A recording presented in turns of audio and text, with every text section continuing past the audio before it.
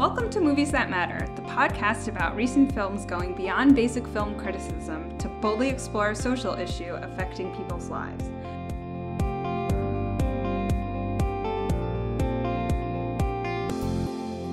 I'm Nicole Finari, and with me today is... Adam Perry. All right, Adam, what are we overanalyzing this week? The Hunt. So, 12 strangers wake up in a clearing. They don't know where they are or how they got there. They don't know they've been chosen for a very specific purpose, the hunt. The movie sort of has a lot of, cameos, I guess. Stars Betty Gilpin, Hilary Swank, Ike Barinholtz makes an appearance, Emma Roberts makes an appearance. Sturgill Simpson is in it. He's popular. Yeah. Glenn Howerton. Glenn Howerton's in it, for those of you. Yeah, so there's like a motley cast of, what would we call this? B-list celebrities? Yeah, I mean, they're people you know, but I don't, like, they're definitely working like us. They're not living large. I think they just come in for, like, name recognition so that you think that they might live. Yeah. Because you recognize them, but yeah. Everyone in it owed Lindelof a favor. It's like, all right, we're good now. So what did you think of The Hunt? I mean, it's not good, and it's also not really, like, I don't think it's worth any of the hoopla that's been made about it either. It was fine. It was, it's a bad movie that was entertaining to me. It existed, and then it was over. Yes. I don't know. I don't think it's worth any more analysis than that, except that we're going to do that. But so we have a whole podcast to analyze it. So, disclaimer, obviously we're in the middle of the coronavirus social distancing, so the movie theaters were closed. We both streamed this, which sort of affects how much... It just changes how I watch the movie. Did you pause it at all? I did not.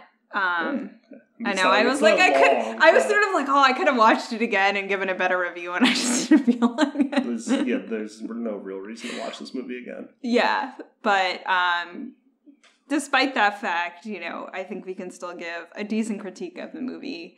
I do want to say that, like, just sort of separating the two factions, and we'll go into them each, like, separating the sort of horror from the satire. It was an entertaining horror movie. It was a terrible satire. Yeah, it was like cringing. The dialogue was just embarrassing. It was bad. And, like, I feel like with satire, it's all or nothing. Like, there's no such thing as, like, mediocre satire. You either nail it and it's hilarious. Oh, yeah. Or if you miss the mark, that's it. Like, it kind of doesn't have redeeming value. Yeah. Yeah. It's just listening to,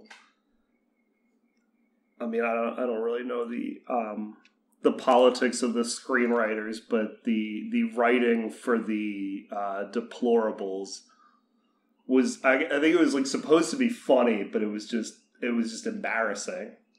Yeah, I think they were trying to do, like, a Citizen Ruth type, paint every side as it's, like, extreme, you know what I mean? Like, everybody is stupid. Everybody is terrible thing. They were trying not to pick sides.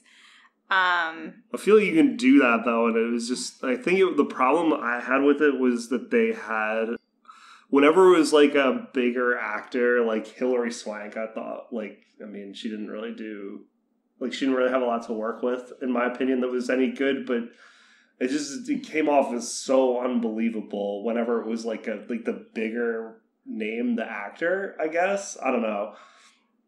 And it just didn't work for me. I mean, the whole thing, like, the satire wasn't very on point. It wasn't particularly biting. Like, it just didn't work. So I would say it failed on that front. As a sort of horror movie, it was entertaining. Yeah.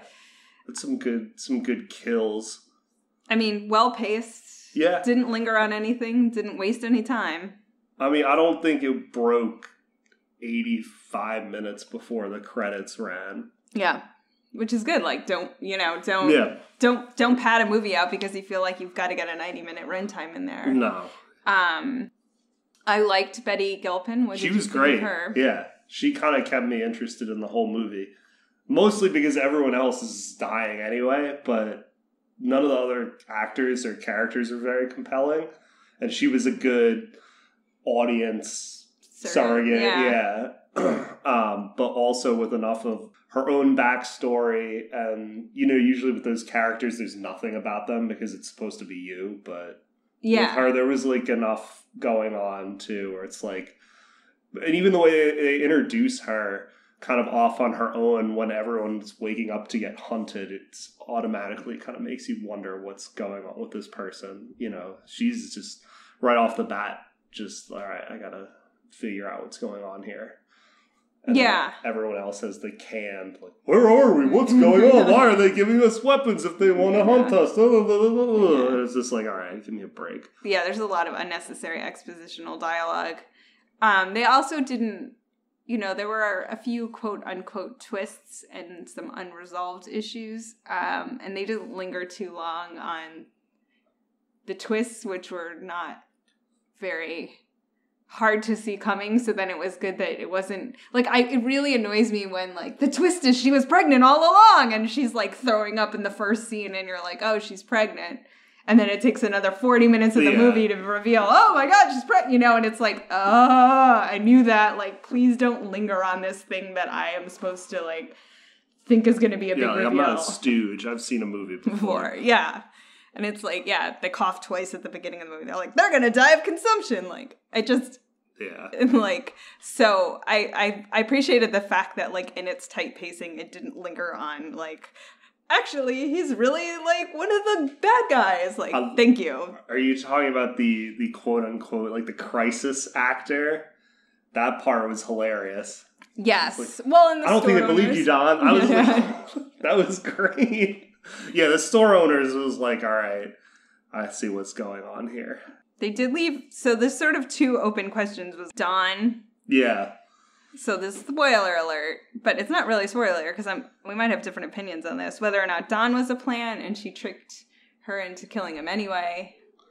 I think that he was a plant because I guess if you look, I'd have to watch it again, but there's this scene. He makes the mistake where he's the one who says, all right, there's 12 of us. Right? He's the one who says that, but there aren't. There's 11. Right. So either that means that he was in on it from the beginning and knew the real number. Yeah, that's what that would have to be. Yeah, and his face wasn't on the wall. Yeah, when they show the pictures. When they show the pictures of all the... So, okay. So we know he was in on it, and then the second question is, did they have the wrong... Was Betty Gilpin the wrong person or not? Did they get the wrong Crystal May? I would say yes. I believe that she was in the wrong man situation. I would say yes too because when Hillary, so there's a scene where Hilary Swank is explaining why they pick these people, and which is for really stupid reasons, but again, the satire doesn't work very well. But she gives her whole backstory, and I'm if you were going to give somebody's backstory, you wouldn't forget to mention that they were in the armed services. Yeah. So I was they do have the wrong person. Well, also because she's I think it's the other guy is reading what this Crystal supposedly wrote, and he only gets about a paragraph into her screed or whatever before Hilary Swank is I don't want to hear anymore, she's in. And I think that's where the error probably occurred, because if she had listened more, it would have been oh, there are two of them and one of them is not anything, and this other one is the one that I want. Yeah, I'm not sure. I do think that, by making her a mistaken identity, you really then have made an utterly pointless movie. Yeah, Like, that's like, then there's just no... There was no reason for her to be there in the first place. She's not getting one over on anybody. Like, then it's, like, I was like, that was a really stupid choice. Like, why did you do it that way, plot-wise? Yeah, it's like something out of a Steven Seagal movie where it's like, oh, they come to his small town and he's, a cook, and they mess with him, and it's her, oh, well, he's an ex-Navy SEAL, and we just didn't know it. It didn't really gel with the rest of the movie. Yeah, I mean, and I guess, like, the point I think they were trying to make, if I had to go out on a limb, was that it's us ordinary people, I'm probably not included in that, who are getting sort of caught in the crossfire between the extremists on either side, and, like, it's for the regular folks, the silent majority to, like, stand up and fight back, but I just thought it would have been a lot better if she were not a mistaken identity and they just, like, painted everybody with the same brush and then... Yeah, but that's, like, kind of like I feel like touched on, like, the problem with movies like this is it just takes everybody on either side, I feel like, would see that and get either more entrenched in their views. Right. And then, like, the regular people that it's quote-unquote for, who are just sick of extremists on either side, are just like, well, it was, like, not that great and I kind of wasted my time. And I'm going to tell people they don't need to waste their time. And since, like, everybody's apparently like me, no one's really going to watch this movie, Yeah. And it just, I don't know. It was silly. And I mean, when it got canceled or whatever, I didn't take any of that with a grain of salt. And then, of course, it comes out and it's like nothing. I want to step into the controversy stuff in a second, like, kind of finishing up on the movie side. And again, I mean, it's kind of hard to judge because I wasn't in the theater, but I do think, like, at least for the screening I saw, the sound design was a bit unbearable. Like, every piece of gore was accompanied by, like, a really squishy noise. Yeah. And, like, it was just a little overbearing. It was a little, like, Eli Roth for my taste. And I don't know. Digital blood is starting to annoy me. That's been a thing for a while now, and it doesn't look good. I didn't notice because I always have my eyes closed. Yeah, it was pretty bad. There's a couple of, you can tell when it's practical and when it's not. Yeah. It's like just. Well, you know my position on practical versus digital anyway, and that's not going to change. No, I'd be with stuff like this, it's so cheap anyway to do a horror or like a violence thing. What it takes is talent to make it look realistic, not necessarily money. And so people don't want to waste time either developing that skill or finding people that have it anymore is just harder. It takes more time, which is, I guess, equates to money. I don't know. Yeah, I mean, like, they probably shot this over 4 days, right? It does not look like it took a long time to make at all. Not a bit. Like, any of it. The shooting, the editing, assembling the movie. No. I found the score curiously, like, retrograde. It was very old-fashioned, and I was like, what are we trying to say with, like, it did just feel like they, like, pulled a score from an old 80s action film and hoped nobody would notice. It was a way to keep costs down if they did do that. Yeah. But as you were saying that, I don't really remember attention. It. I mean, I was paying attention to the movie, and I was more or less, I will give it credit. I was kind of like, since the pacing is so quick, you kind of can't help but be sucked into it.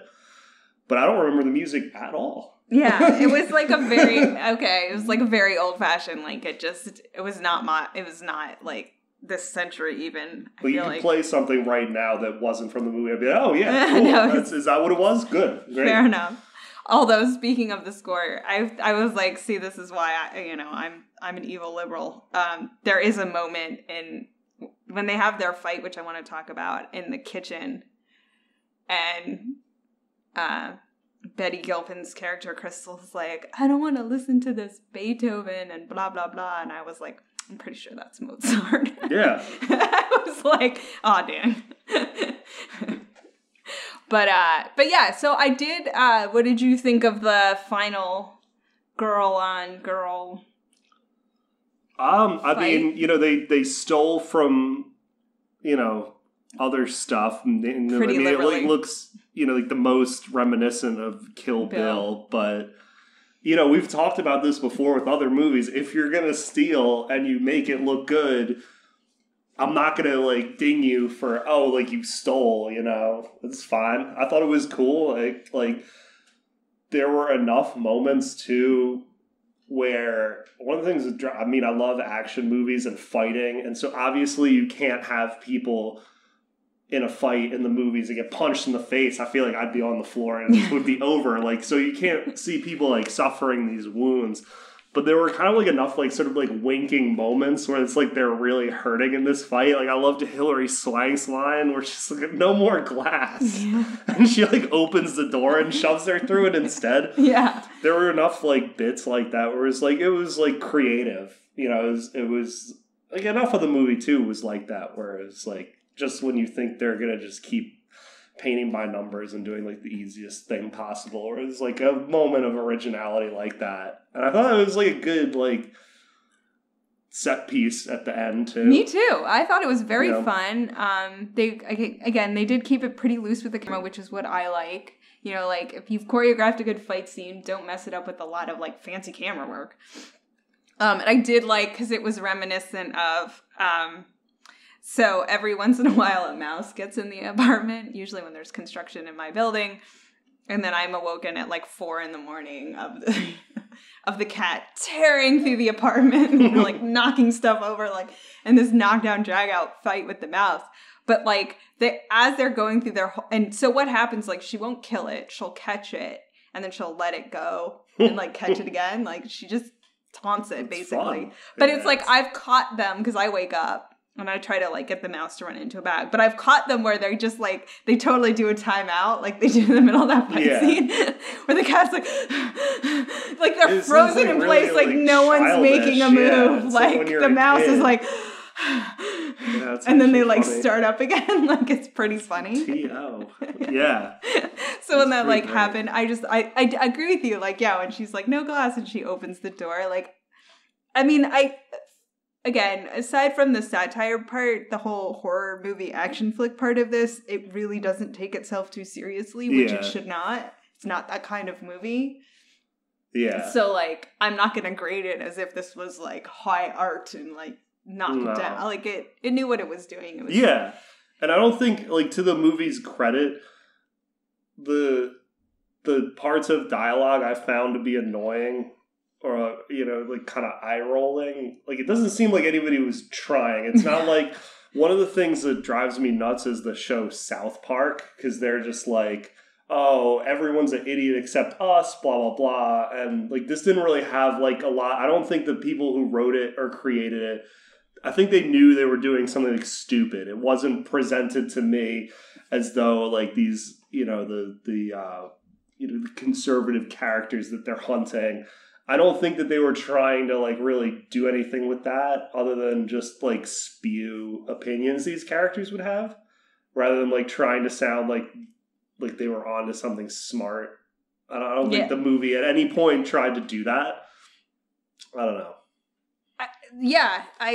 So I was circling back, I was doing, looking up some stuff. There was an article on Vulture that sort of walked through how this whole controversy got started, and, basically every step of the way, the, writer and director were wait, what? People are upset? What's happening now? They just, honestly didn't see any of it coming, and you kind of can't blame them, because once you actually see the movie, you're what was everybody so... Well, the no point are the liberals, the good guys in this movie. Right. That's the part I really don't understand. They're through and through bad. Right. And stupid, too. And, presented it, and, it's vain. Those are the moments that made me laugh more. She's the one Liberty, she's did you just say guys? This is, funny. It's just it's that does kind of irritate me when people say that. Serious. But if anything, guys is gender neutral. Yeah, the president commented on this movie and how horrible it was, and I was I feel if he had watched it, he'd been get these pricks. He would have been all about it, eating McDonald's and I don't know. Yeah, it's crazy. It's totally crazy. So I guess what got leaked was, I mean, and it's just the perfect, what's so hilarious about it is like, it's the perfect, like, if life actually imitates art, the only thing they got freaking right in this movie was apparently, so, again, spoiler, and I mean, I don't know how much this would ruin your enjoyment of the movie anyway. Like, again, it doesn't really rest on there being, like, big reveals or twists. So the reason they target all these people is because these people got caught up in this conspiracy theory about liberals hunting, quote unquote, deplorables. Yeah, it was a joke thread that Hilary Swank and her friends had about hunting people that you kind of like see at the beginning of the movie.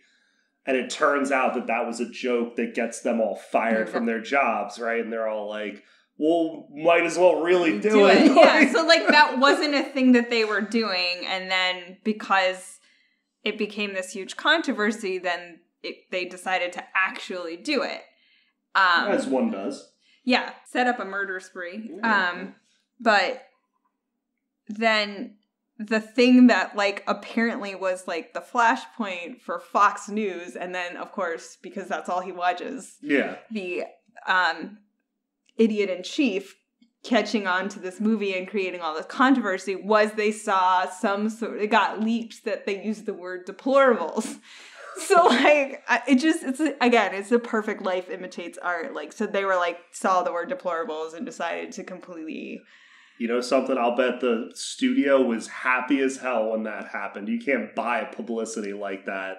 Yeah, no, their like marketing campaign when they re-released it was like the most talked about movie no one's ever seen. Yeah, you know? it's just like another silly 85-minute horror movie that's like kind of clever some of the time and really not a lot of the time. Like, no, as satire, it wasn't clever, and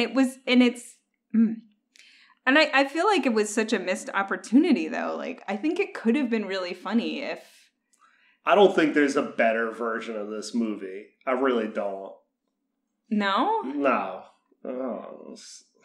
Have you seen Citizen Ruth? It's pretty good. No, I haven't seen that one. You haven't? No. I'm trying to think. I know what it is. People love Idiocracy, but I hate that movie. I also thought, like, that movie, though, the reason I think that movie might have worked better than this one is it's like the plot lends itself to being really stupid. So it's the point of the movie. Whereas with this, it's kind of, I don't know, it's like taking like a more intellectual stance. Whereas like the other movies, it's like in a world where everyone's an idiot and we can just come up with all this dumb stuff and there's like an idiot from our time who's really smart. It's just easier. I mean, I think so, but I guess, I don't know, like. I also like that movie, though. Hasn't aged all that well, but. I mean, the inherent principle of it is so flawed. Like, the sort of right-wing eugenics underlying theory of the movie is so utterly offensive to me. Of what, Idiocracy? Yeah, like, I can't. That, like, dumb people will breed more? Yeah. I mean, it's just, like. That's true. I never even thought of that. I mean, it's just such a social Darwin, like, poor people are poor because they're stupid. Like, they're not. Yeah, and I don't think, intelligence isn't inheritable as much as you think it is. However, it is, like, a foregone conclusion in the United States because of our class system. Like, you know what I mean? So, like, just everything about that theory just really makes me angry. Like, yeah, your parents' education almost perfectly predicts your educational outcomes. Like, it's almost 100%. Yeah. It's destiny, which is a problem with the way our society is set up. Not at all because poor people are dumb, right? Yeah.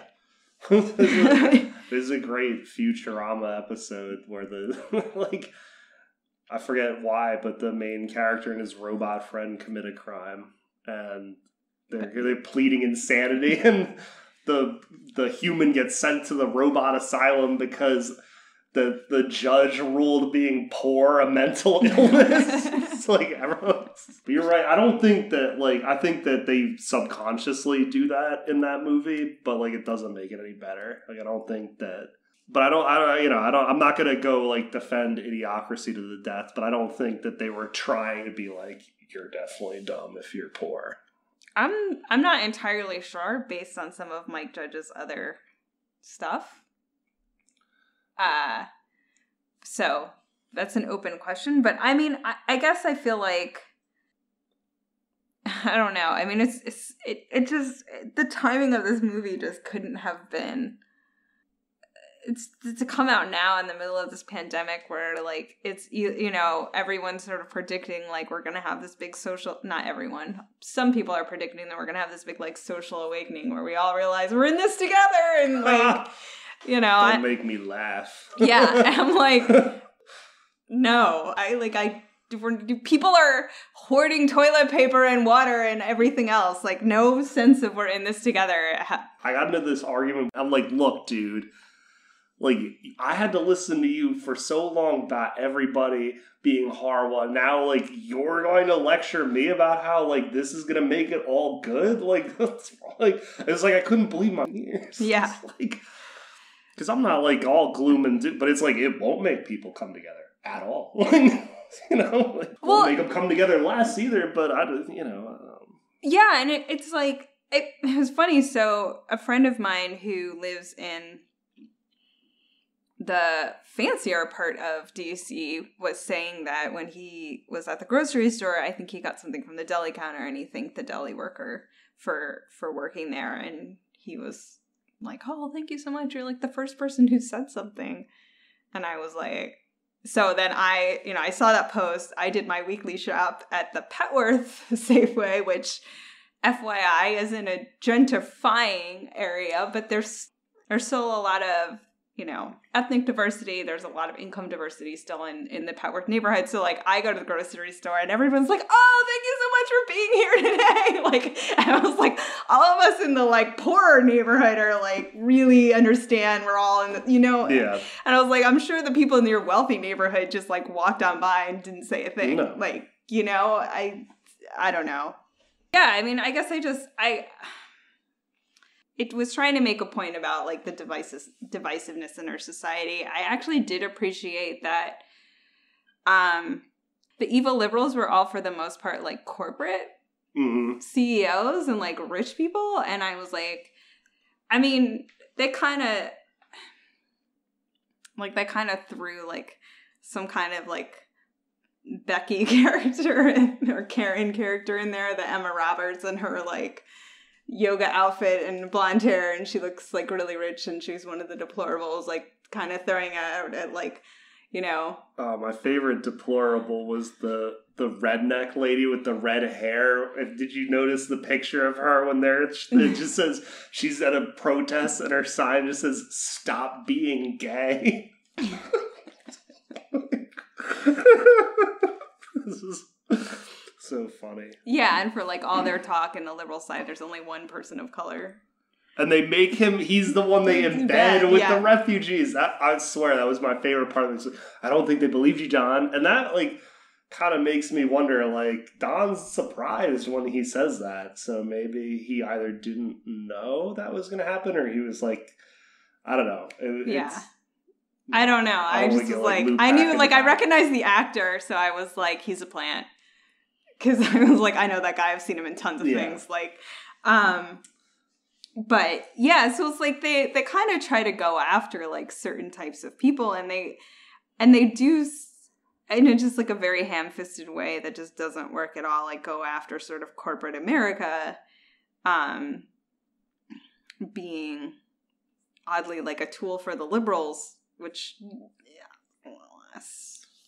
I think it would have been maybe more believable if you knew, like, what that company did.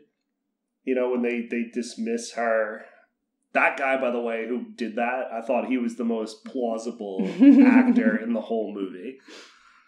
And he's been in tons of stuff, too. Like, he's a big, like, you know, you'll see him on, like, TV and whatever.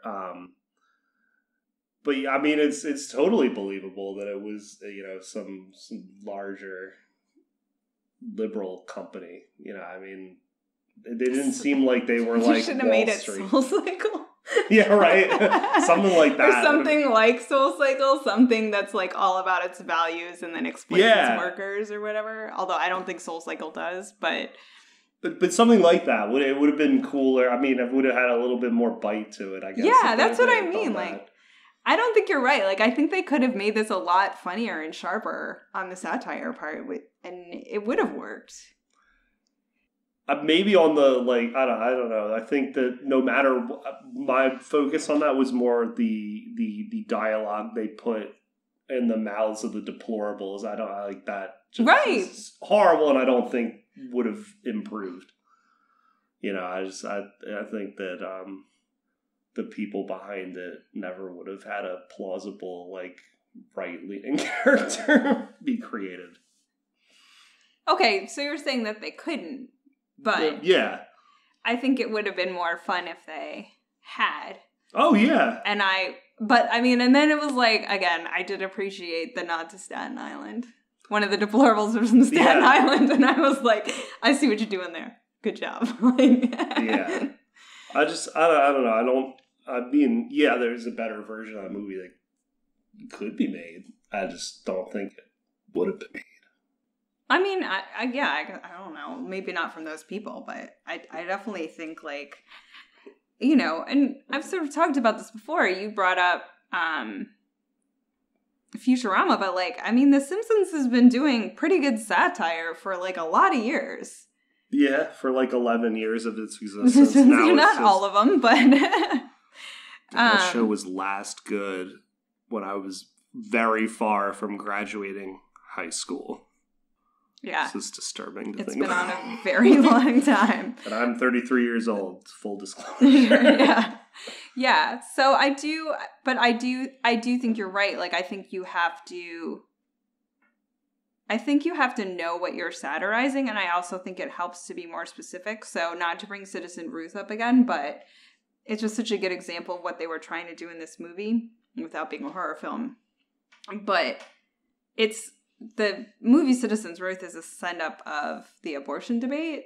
So it's, like, very specific to the pro-life community and the pro-choice community, and it just is, like, the worst, it satirizes the worst elements of both, and sort of Ruth is kind of caught in between the two. And she becomes a poster child. But, so it's like, it is easier to do, if you try to paint too broad a brush, then you lose the specificity and you lose the humor, and you lose what kind of makes good satire, I think. So, like, trying to get all the deplorables in there. Yeah.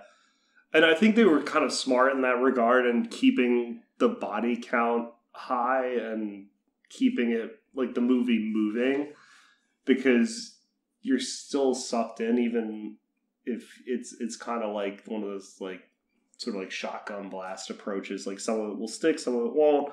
Not to mix my metaphors, but they keep it going enough. Yeah, and I will say, like, for our audience surrogate and our quote-unquote everyman, like, I did appreciate the fact that, the villain of the piece and the hero of the piece were both women. Yep. And I totally identified with Betty Gilpin in that movie. She was great. Doesn't matter. Yeah, no, totally doesn't.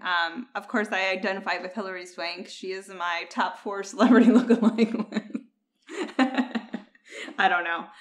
She is, though. I get, you look like Hilary Swank a lot. But regardless of that, like, I actually wanted it to end with them both dying. I wanted them to kill each other. Yeah. I thought that would be the perfect, like, every side is bad, but I guess by having Betty Gilpin, in fact, not be a deplorable, that was sort of the point they were trying to make. But yeah. I kind of want to... So maybe all of us normal people can emerge unscathed from these extremists on both sides. Unscathed? Having stolen the wealth of our corporate overlords, I think, was the message of that movie. But yeah, I mean, I think this could be something that could have really resonated with everything we're going through right now, and sort of the debates about the, who deserves help in this next financial crisis. I think there's a lot more awareness than there was last time that bailing out corporations doesn't do anything to help workers at all. Yeah. And so I'm glad to see the fight kind of being led to say, okay, if we give you this money, it comes with strings, and the strings are you can't just... do what you want? At all times? Nope. That money has got to go into somebody's pockets. But again, like, and I'm not totally against, like, a certain amount of corporate relief, but I'm just like, why not just send everybody who makes below X amount of money a check? Like, that would be fine too. Like, why even send it through corporations? Yeah, it's you can't just do whatever you want. I feel like that's what it is, Which is what happened last time, right? Yeah. We bailed out the banks, and that prevented absolutely no one from keeping their house, like, or from losing their house. Yeah. Well, some rich people didn't lose theirs. Well, yeah, absolutely. So, I guess I'm just sort of overall disappointed because I thought this was an opportunity to do something. Like, it could have been a fun satire to sort of bring us all together. I don't think that the coronavirus is going to do it. It remains to be seen. No, I think that it will not. But, so on that note... Be dead. Yeah. Giving it a social impact score from 1 to 10. Oh, 4, 5. It tried to do something, but, like, low. But I guess, no, Yeah, I guess I want to give it, I was thinking a 4 too, because I'm like, look, we all know I'm not the expert on the horror genre, nor is this trying to be, like, again, some sort of very arty horror. Yeah, I don't think it's not. Yeah, it wasn't trying for horror. And I definitely wouldn't pay, like, $20 to stream this, but, like, if it comes up on cable or on Netflix or Amazon or something you're already subscribed to, I would strongly be like, oh, you should watch it. It's fun. Yeah, I would say if you have a passing interest in it at all, then rent it. Why not? What else are you going to do? You know? I would say, like, if you have a passing interest in, like, the horror action side of it, though, not the satire side of it. If you think it's going to be a good satire, save your money. Yeah. So I'm like... It's not. Yeah, but I can't, like, the people I watched it with had, like, a good time. Like, they liked it more than they thought they were going to. So, I'm like... It actually, like... It's just, I guess that's the thing, like, we do a lot of very serious films on this podcast. Like, it was nice to see something that just didn't take itself too seriously. Not at all. And knew what it was. Yeah. So, all right. On that note, recommendations for the week? All right, so the guy who plays the, like, there's, like, a part where the people they're with these refugees in a U.S., citizen who they think is working for the embassy comes to rescue them. He ends up being in on it. That actor, Macon Blair, stars in 2 great movies, Blue Ruin and Green Room. Watch both. Oh. He co-wrote each of them with the director, Did too. He? I think so. I know he wrote the third one they did, Hold the Dark, Netflix movie. Don't watch that one, not as good. But the first 2 are awesome. Yeah. Locals, too, from the DMV. R.I.P. Anton Yelchin. Don't get me started. Yeah. Who's in the Green Room. Which I actually saw. And again, like, none of these horror... I can't do super... This is the kind of, like, campy horror that I can handle. Like, none of this stuff is too... Did you watch... You watched Green Room? Oh, yeah. That's why you recommended Blue Ruin to me. I liked Green Room. But that's great. Like... There's a lot of, like... It's, like, super violent. It's violent. And I... Real people violent. It's like, so I just close my eyes if it gets too gory. Yeah, fine. That's true. But it's not like it's the creepy. It's like the Midsummer that I'm like, nope, nope, cannot handle, like, or like the others where it's like, give me nightmares. Like, I can't handle the, like, gets inside your, like, psyche kind of horror because it works. Like, I get really afraid. So I am going to recommend Blast from the Past. It's got a stellar cast, including Cameron Diaz and Courtney B. Vance. It's called The Last Supper. I thought you were recommending the movie Blast from the Past. No. This is some like, I looked it up because I couldn't remember the name. I was like, I just remember the cast and the plot. Some mid-90s. It's a great satire, and it's about a group of sort of young 20s liberal people who decide to invite over a right-wing dinner guest and serve them poisoned wine. So they just go on this, like, murder streak, and one of the interesting things the good thing about the movie is like it sort of explores like what becoming, you know, like an assassin or murderer does to like the individual personalities of the people. But again, if you want like good satire, it's pretty biting in terms of, again, the takedown of the conservative characters and these liberal people who are supposedly liberal and killing people. So, highly recommend. And we hope you enjoyed this episode of Movies That Matter. It might be our last for a bit. We'll take our lives in our hands to bring you movies that matter. I mean, I wish we could.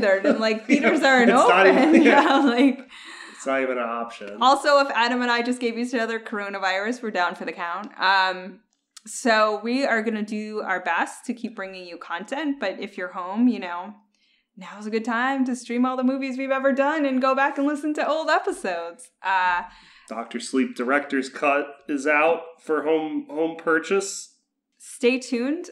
We have been accepted as panelists. I would have sort of started the podcast on this. We've been accepted to do a panel at AwesomeCon here in DC, but I very strongly suspect that will not be happening. It's where the smart money is. It's 1:30 p.m. on May 2nd if we go forward.